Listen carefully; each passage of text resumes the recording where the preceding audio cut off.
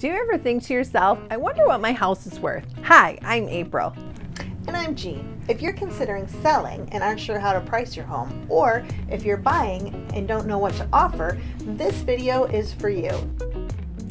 That's right, we've helped dozens of people, like you, buy and sell their homes. Here are things to consider: size, condition, location, and marketing. All of these things have a huge effect on price. Size really does matter when you're pricing your home.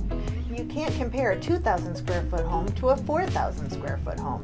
You need to compare apples to apples. Condition. What year was your home built?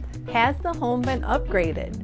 Are you in a great location close to highways for commuting and shopping? Is there heavy traffic? Or anything else that could be considered undesirable? Marketing. Make sure that you have a realtor who knows how to properly market your home in this digital age. Most buyers are looking for properties online. It's natural to feel that your home is worth more because you have an emotional connection to it.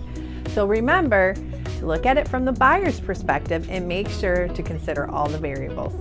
That's right, because underpricing your home and overpricing your home can cause you to lose time and cost you money. We hope you found this video helpful today.